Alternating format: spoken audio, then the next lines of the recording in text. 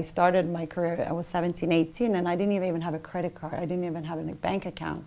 Didn't have a cell phone until I was like 25. You know what I mean? So I had to do step by step, and I think that's why I appreciate so much also every step of the way. I think if I was born into a lot of wealth, obviously you don't have the same drive maybe, you know? So I really appreciate even every little thing, you know? The happiness is the journey going there.